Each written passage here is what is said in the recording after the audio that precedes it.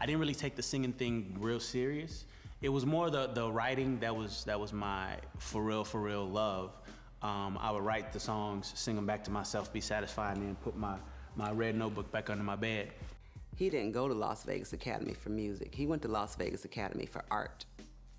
He's an amazing artist. Every year, this school would throw a talent show, big talent show. They called it pop concert, and they would do it up really big, like a real concert. You know, the school had a really big theater, and then all the kids would come, and the parents and the whole nine. So the kids that were singers and actors made a really big deal of this concert, like to the point where it's people in the lunchroom crying because it's just not gonna be right for pop concert, it's gonna be fun. And like, mind you, I'm an art major, so me and all the art majors, we were like the grassy knoll kids, so we sitting over here laughing at how serious everybody's taking this. It's a talent show, it's a high school talent show at that. Relax, okay? No major labels coming to the high school talent show, it's not happening. Anyway, we decided this particular year that we were going to do something to kind of just bring all the seriousness down with this concert. So we drew straws. I drew the short straw, and the plan was for me to audition for this concert, get in, but then when I get on stage, do something completely stupid, like moon the crowd or do something and run off, right? This was the plan.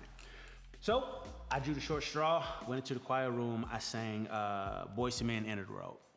And when I was done, choir teacher was like, "Why are you not in my class?" I was like, "I'm not in your class because I'm an art major." And she was like, "I understand that, but why are you not in my class?"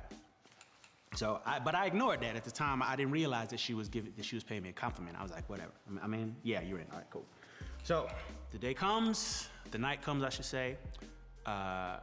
It's my turn. I get on stage. Everybody's done these big, like just overproduced. For high school, overproduced performances, and just made a really big deal out of this whole thing. So it's my turn. So I get up there, the music starts, and I kid you not, from the second the music started, the crowd disappeared. Like, I'm looking out, and the chairs are empty. Mind you, they're there, but they're not there, if you know what I mean. So I just start singing.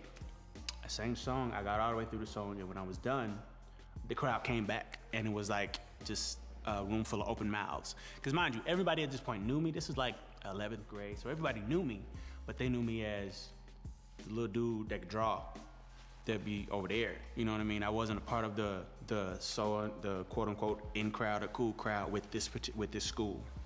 I wasn't that dude. I was an art major.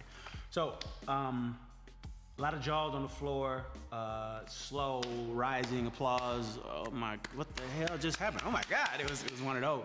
So I'm standing there like, ran off, right?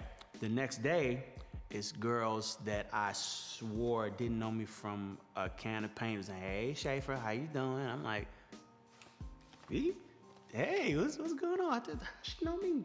It was that. I was getting all kind of attention from girls and the cooler kids and all of that. I guess his street cred went up. He was never cool. To me, he was always a nerd, but hey, that's my gentleman. That was when I realized that it was more than just, you know, my little pastime, you know, just something that I was putting together in my room every other night. It was more than that. It was bigger than that, or could be bigger than that. That was the realization. And shortly after that, I started taking steps towards doing this professionally.